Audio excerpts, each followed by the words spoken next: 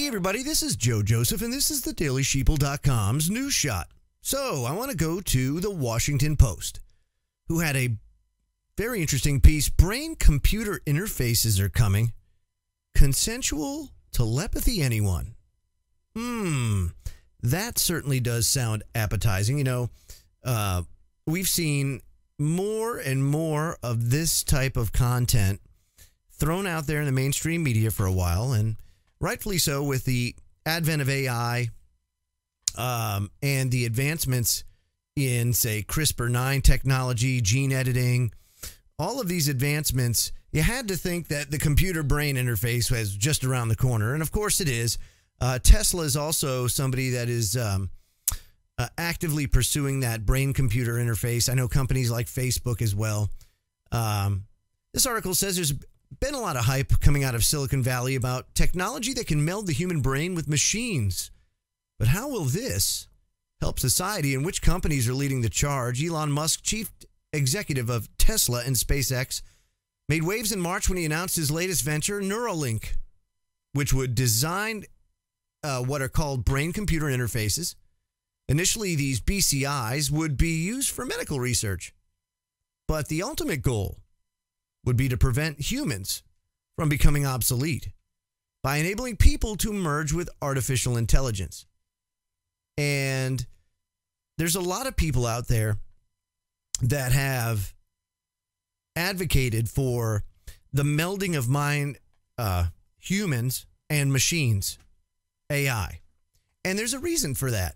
And the reason is human beings will be quickly made obsolete by the advancement in technology.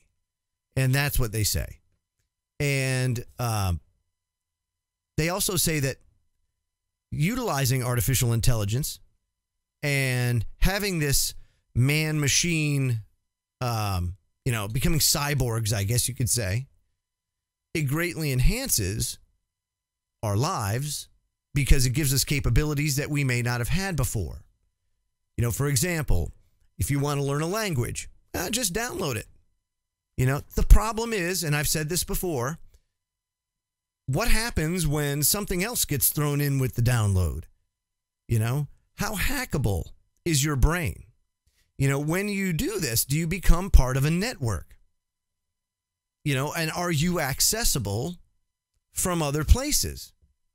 Can people intrude into your brain and perhaps read your thoughts? I mean, these are all things that we have to think about when we start looking at this. So Elon Musk is one. He's got something that he's working on called neural lace and neural dust.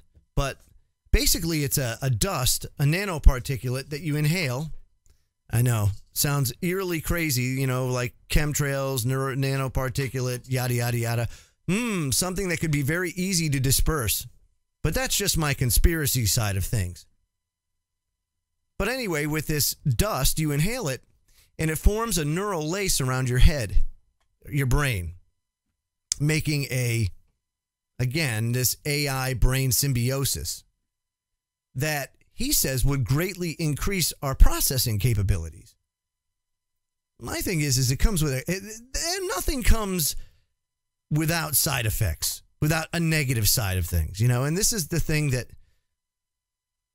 when you try to provide accountability, you know, you want to get the good news and the bad news. And we try to get the bad news because we know what some of the benefits, of course, could be.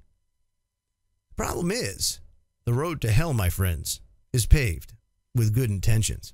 I'm Joe Joseph. This was the DailySheeple.com's News Shot. Feel free to comment below and visit our website at thedailysheeple.com. Have a great day, everybody.